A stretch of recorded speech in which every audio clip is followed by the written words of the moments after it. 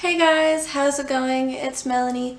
If you're new, then welcome to the channel. I post videos every Tuesday and Friday, so if you like this one, be sure to subscribe so you can see more videos like it. Now, for today's video, I decided that I was going to tell you guys what I have been watching recently on Netflix, specifically TV shows. So that is what we're going to be doing today, and I'm just going to go ahead and get right into it and tell you guys the TV shows that I have been watching lately on Netflix, what I have been watching, all of that fun stuff. And luckily for me, just because it seems a little bit nicer and neater this way, there are only 5 TV shows for me to tell you guys about. So the first TV show that I am going to be telling you guys about is Friends. That has been on Netflix for quite a while, and this is actually my second time watching through the show. I am a very big fan of rewatching shows multiple times, so I am going through this one for the second time, and it is actually just as funny and like fun to watch in general as it was the first time that I watched it. And I'm actually noticing some things that I didn't notice before when I watched it the first time, and that is why I absolutely love to watch shows multiple times, because you always pick up on things that you might not have picked up on the first time. And even like watching something for the 5th time in a row is like, wow, I still can find things that I never noticed. But if you don't know anything about Friends, it is basically 6 people that are friends.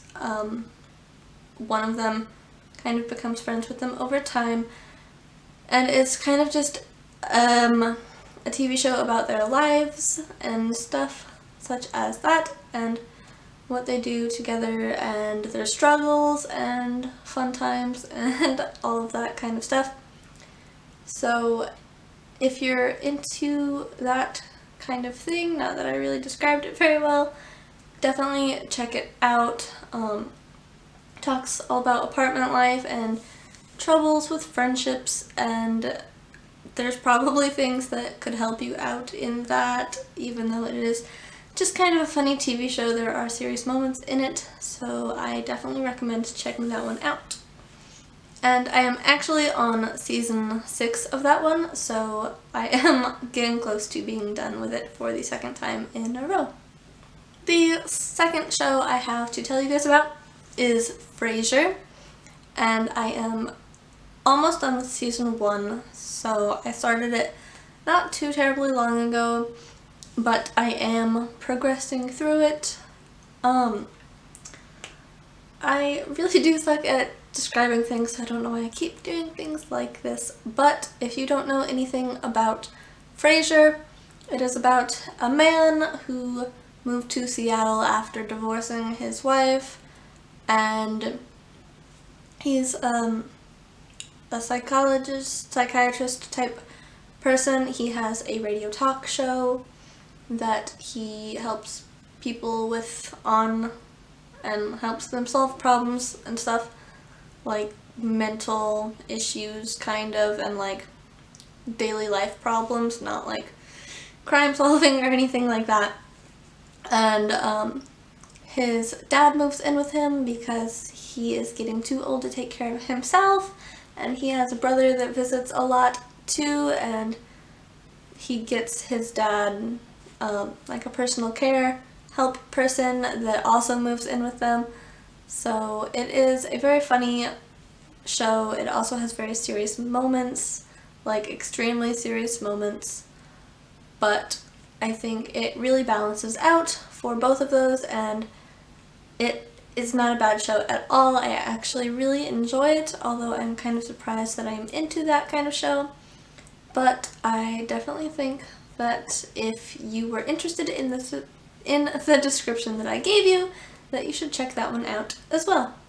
The third show that I have to tell you guys about shouldn't be much of a surprise because of how popular it is right now, but it is Stranger Things. the thing that might surprise people, because anyone that has found out about it has been shocked and like wowed and like, what is wrong with you? But we are actually only like a couple episodes into it. We just started it a couple days ago, and it is a very good show so far. Unfortunately, I can't really give you guys a description of this because I don't really know much about it, even though it's on its second season now. I do know that it's like a group of kids and one of them goes missing, and this random kid just came out of some science building and has some sort of powers of some sort. That is really all I know about that one, but it has proven to be really, really good so far. There's a lot of hype behind it, and I haven't been let down from the hype that was building it up. So that one is probably worth checking out as well because of how much people are talking about it. The fourth show that I have to tell you guys about is The Office.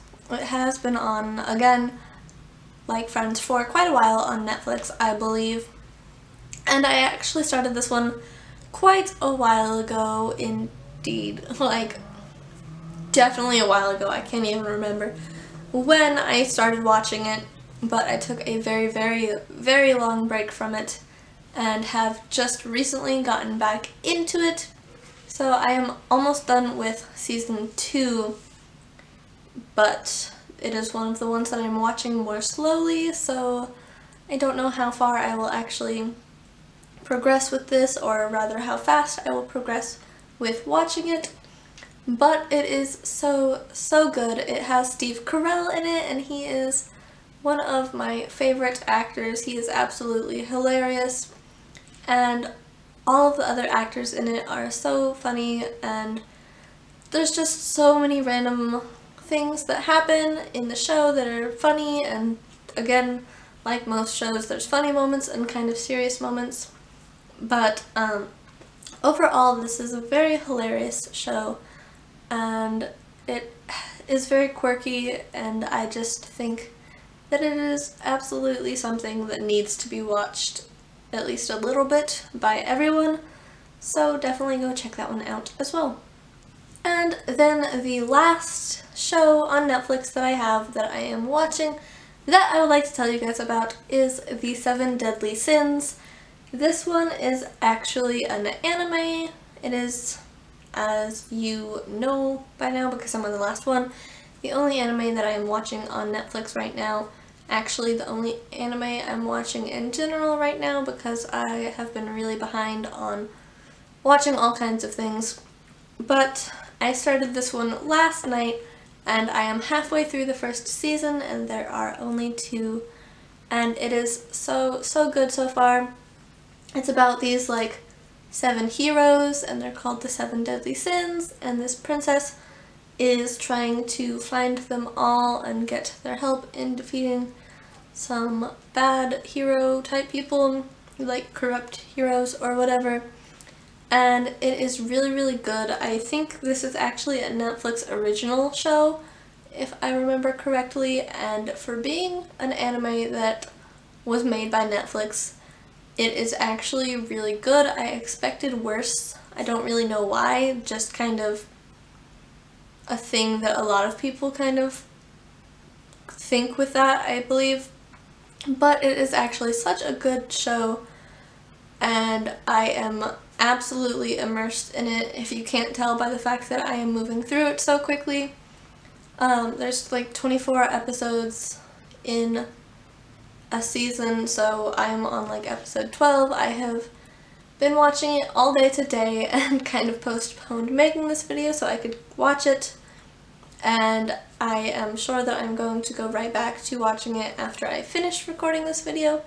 So if that doesn't tell you how absolutely amazing this show is to me, then I don't really know what would. But if you're into animated shows and that kind of thing, then I definitely think that this is one that you need to check out. And that is all I have for you guys today. Those are my 5 Netflix TV shows that I have been watching. I hope that you guys liked this video. If you did, please be sure to give it a big thumbs up so that I know that you liked it. Comment with any future suggestions for videos you have, any Netflix movie or TV show recommendations you have, what you've been watching, anything like that. I love reading the comments whenever I get them. And with that being said, I will see you guys in the next video. Bye!